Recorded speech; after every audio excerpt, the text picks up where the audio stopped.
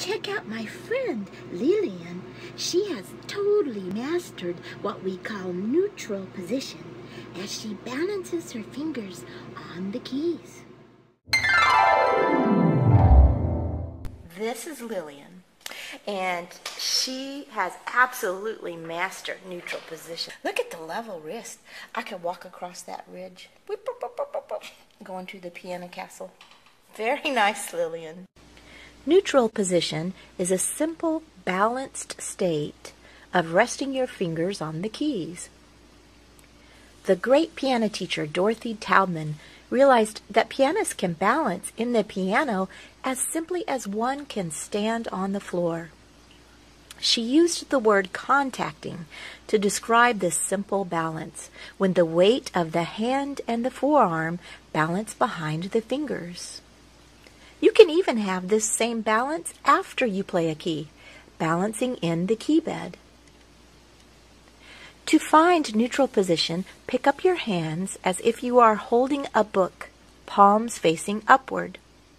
Then turn your palms toward the piano and balance your hand and forearm over your fingertips on the keys.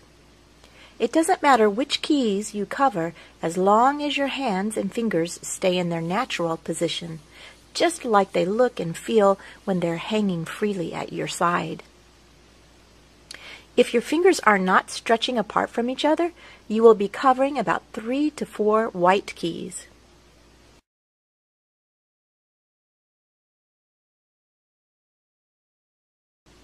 Depending on the size of your hand, the longer fingers will be closer to the black keys, or maybe just over the black keys. The fingers will be in their natural shape, and all the knuckles will be present and not collapsed or holding up. And there should definitely be no sinking in the wrist. You want to feel the contact of your fingertips with the keys, and feel the weight of the forearm and hand combine with gravity as you rest down over the fingertips. There will be no feeling of holding up in the shoulders or upper arm. You will feel the weight of the forearm and the hand behind the fingers. Remember, the keys are weighted and will support you. My friend Mimi will demonstrate how you find neutral position. You should practice doing this every day in each practice session. To find neutral position, simply pretend to hold a book and then just flip over. And what you're going to be covering is about 3 to 4 white keys. The long fingers will be in their natural shape, so they're not curling. They might be over or near the black keys. If you want to be a little more out, you can be like that. So her hand's pretty small, so her long fingers, if they're not curling, are near the black keys. Is that curling? Not curling, is it? Yeah, that's good.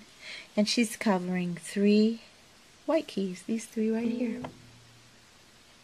Let's do it with the right hand. Pretend to hold a book and flip. The nice thing about the holding a book is it keeps, sometimes people hold their elbow out away from their body. Now pretend to hold a book. You have to keep your upper arm down when you pretend to hold a book, don't you? So that gets the elbow in the right place. Now just flip. And we found a trick. With Mimi, we're going to close our eyes as we do it. So this time, pretend to hold a book. Close your eyes. Now just flip them. Wherever they land, they land. Very nice. So she's covering 3 white keys. And there's no curling of these fingers. They feel nice and free. Nice and free. Very nice.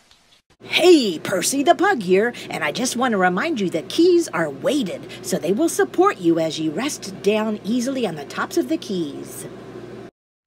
You should practice doing this every day in each practice session.